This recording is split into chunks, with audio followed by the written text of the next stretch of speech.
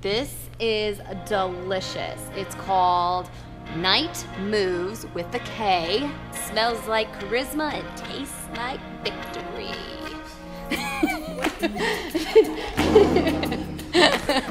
It's because it's the most ridiculous. I love it.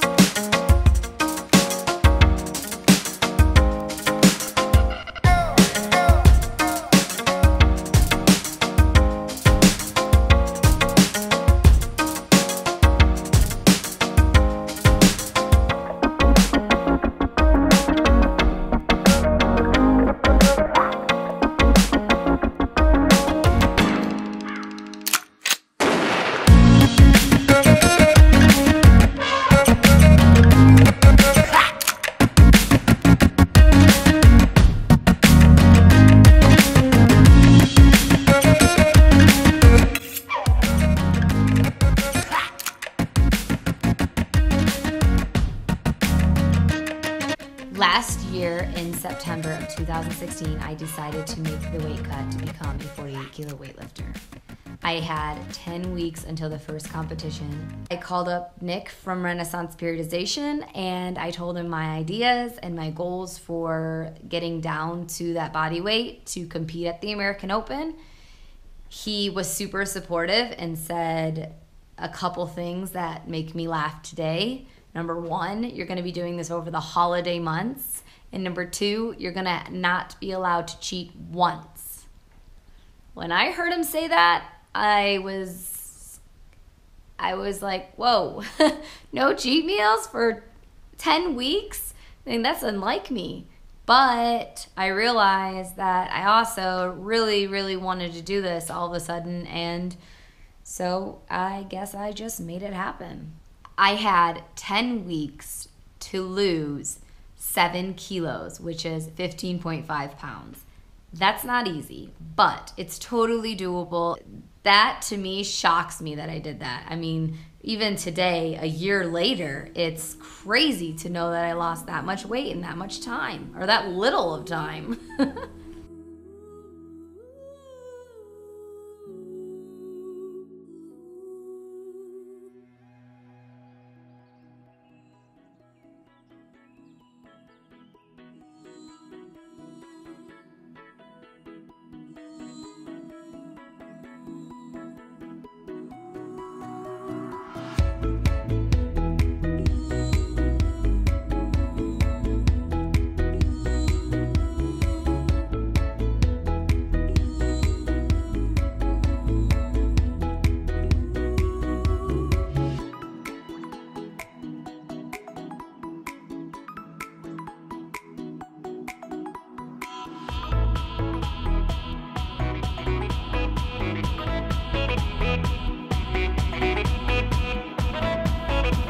With the diet company, Renaissance Periodization, I have successfully done 4 weight cuts and made weight in the 48 kilo weight class all 4 times. I cut out all sugars and there's really no cheat meals, especially on that first weight cut because there was no room for it because I was so much heavier than I am now. Now I sit lower, so I can usually have a cheat meal once a week. And sometimes I have it twice a week. It just depends on how I'm feeling and where my body weight's at. No, I do not always watch my body weight, but I'm pretty consistent every week in checking it just to make sure I'm not getting too heavy because I still am competing as a 48 kilo weightlifter. If I do have a cheat meal, it's either more of the food that I'm eating, so larger portion size, which is like, for example, I do a burger, or an extra piece of chicken, or more carbs, so more sweet potatoes, more rice, and that's sometimes a cheat meal for me. If I do a sugary bad cheat meal, I go get a chocolate chip cookie, which are my go-to always, or a piece of cake, and I usually go to Whole Foods for that because I actually do love their baked goods. The most comfortable body weight for me is around 51.5 kilos to 52.4. It's unrealistic for my body to get any lower. It would be unhealthy, and I would be a crab every single day. So no, I don't sit any lower than 51.5 kilos. It's impossible for me. At the low end of my comfortable normal body weight, which is about 51.5, I am eating pretty clean every week, and I only have a cheat meal once to twice a month. If I'm at the more heavier end of my most comfortable body weight, which is around 52.4, then I am probably cheating once to twice a week. So I'm just getting more food, obviously.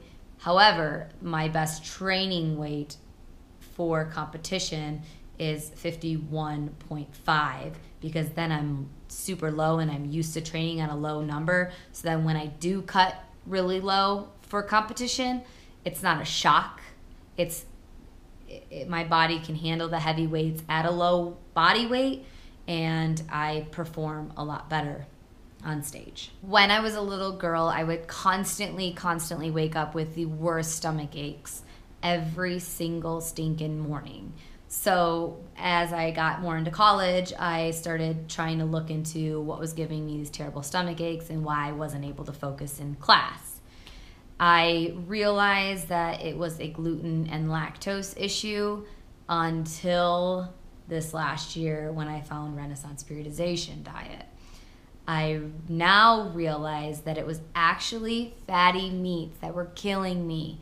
The more fat in the meats, the more grease, the more fat, etc., the more my stomach is just gonna ache so hard in the morning. I hate it too, because it's just like, it just makes me I feel like I want to vomit. I feel like lethargic. I feel low on energy.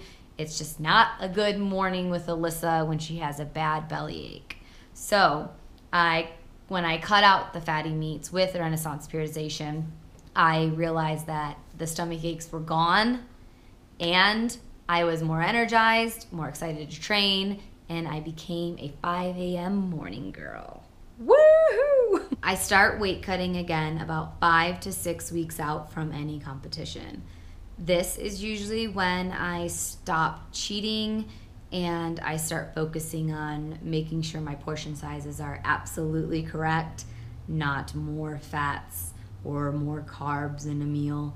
I make sure that I'm actually perfectly weighing out everything, no extra bites of anything, because that will affect my weight drastically. So if I'm clean with my portion sizes and clean with my food, my weight drops pretty easily.